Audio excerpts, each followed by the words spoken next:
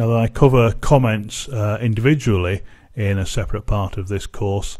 This is the analytics part of that, and we can see total engagement for the various videos and things here, how many comments people have made day to day.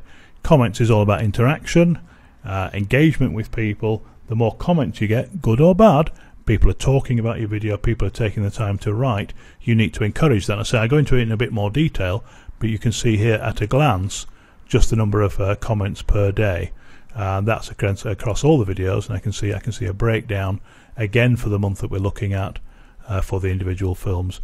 You do want comments, we cover it in more detail, but again this stats will show you the individual parts, and you can again compare how things are doing. So for example, let's have a look. If I get more comments, do I get more subscribers?